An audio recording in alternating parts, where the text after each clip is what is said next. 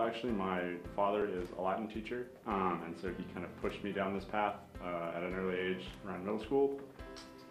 But I found that more and more as I kept going and as I kept taking different classes, I was more and more interested and I got drawn in.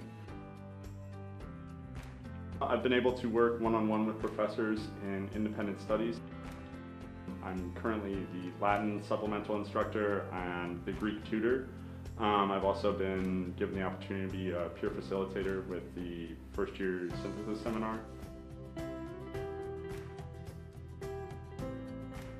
I mean, I feel like the community here is like really small and like close-knit, even though I think we're like the largest faculty for a classics program.